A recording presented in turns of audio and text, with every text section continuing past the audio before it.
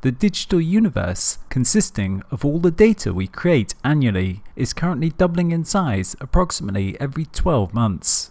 According to research by IDC, it's expected to reach 44 zettabytes in size by 2020, that's 44 trillion gigabytes, and will contain nearly as many digital bits as there are stars in the universe. Likewise, it is estimated that by 2030, more than 90% of this data will be unstructured data. This explosion of data is, of course, far outstripping our capacity to actually use it.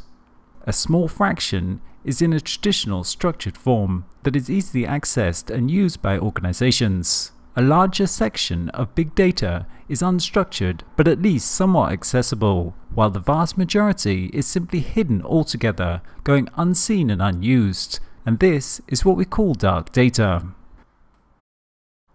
As Alessandro Corioni of IBM notes, 80% of all this data that is created is dark, unstructured data that the computers we've developed in the past 40 years are not able to analyze effectively. We miss 80% of the knowledge inside this data. Few organizations have been able to exploit non-traditional data sources, such as audio, image, and video files, the growing flow of machine and sensor information generated by the Internet of Things, and the enormous stores of raw data found in the unexplored depths of the deep web. These all constitute dark data. As an example, we can think of supply chain data. A recent Gartner survey found that 85% of respondents felt that supply chain complexity is now a significant and growing challenge for their organizations. Supply chain is a data-driven industry spanning across a network of global suppliers, distribution channels, and customer base. This industry churns out data in huge numbers. Given that an estimated only 5% of this data is being used, there is ample opportunity for big data technologies to bring this 95% dark data to light.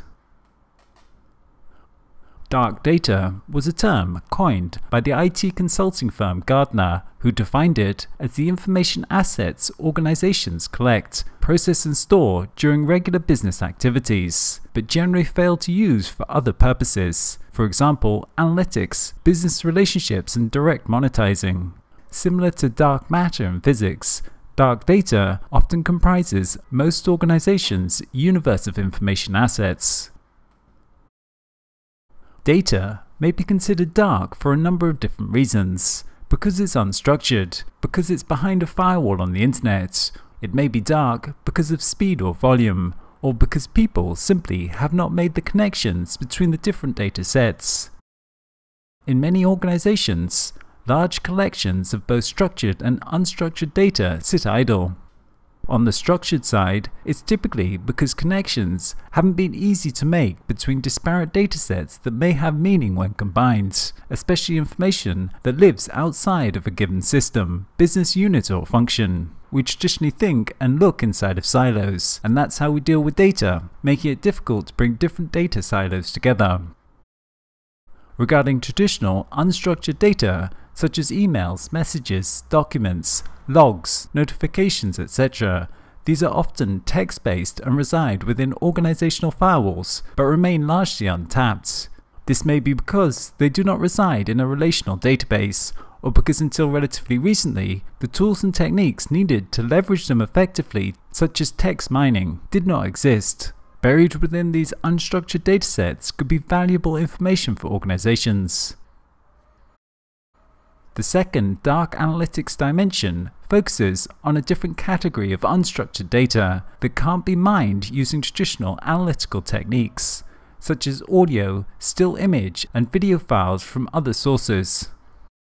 Much of the world's information is now being created in rich media, such as images and video, but computer scientists have long since viewed video as the dark matter of the internet universe because they did not have the tools to analyze it.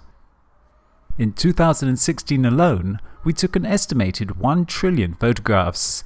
In the past, this was simply unstructured data we couldn't use. They were just collections of dots of color without meaning. And the same was true for video. Unless someone put a tag on it to describe the content in text, it was effectively dark data. It's only very recently, with advances in machine learning and image recognition methods, that this dynamic is changing. Google's Video Analytics API can now go through every scene in a video and identify specific elements in those scenes, such as a dog, birthday cake, a mountain, or a house. A search engine can then be implemented to look through these videos to identify specific features and when they show up in the video, thus converting the dark data into light data. As a major dimension to dark analytics, the deep web owns what may be considered the largest body of untapped information. The deep web consists of information that is not indexed by public accessible search engines today. According to a study published in Nature, Google throws up about 16% of the surface web. Popular Science described it like fishing in the top 2 feet of the ocean. It's impossible for us to accurately calculate the depth of the web's size, but by some estimates it's 500 times larger than the surface web that most people search every day.